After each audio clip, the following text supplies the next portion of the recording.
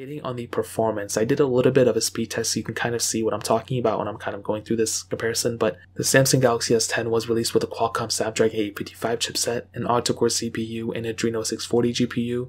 And there were two different models, the 128 and 512 gig models with 8 gigabytes of RAM. The Samsung Galaxy S20 has a Qualcomm Snapdragon 865 chipset, an octa-core CPU, and Adreno 650 GPU, and only one model, the 128 gig model with 12 gigabytes of RAM. Now I don't know why Samsung took out that 512 model. That's kind of dumb. Like, that's taking like a step backwards, which makes no sense to me, but it is what it is. We can't do anything about it. Now what I can tell you about the performances is that, as you can see and as I've done throughout the speed test, hopefully I'm playing it now, I saw that the S20 was not only faster than the S10 by a little bit. You know, it wasn't like it was beating it every single time by a lot. It was just a little bit, but it was much smoother in terms of scrolling speeds and animations and everything. And honestly, I was surprised. I was immediately thinking, okay, the S20 is the much better phone overall. But then I kind of remembered my speed test when I did for the S10 last year, and I saw that the S10 was smooth, it was fast, it was everything, and it was a very good performing phone. But after the software updates and the time that I've had with it, for some reason it just chugged down and it just slowed down overall. And that's kind of sad, because even though the S20 is the faster one now, it probably will end up being the slower one over time, and it will just get slowed down and slowed down,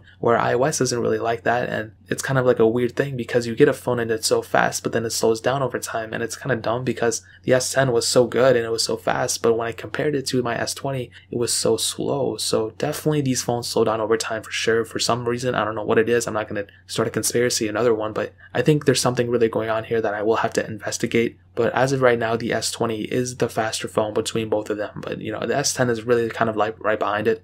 But the S10's animations are also really weird, so take it how you will, but that pretty much covers it up in the performance section. But I will say, I'm going to be doing a separate speed test very soon. It's going to cover everything, RAM management, all that stuff, so keep it locked down on the channel so you don't miss that. But that really pretty much covers up the performance. Now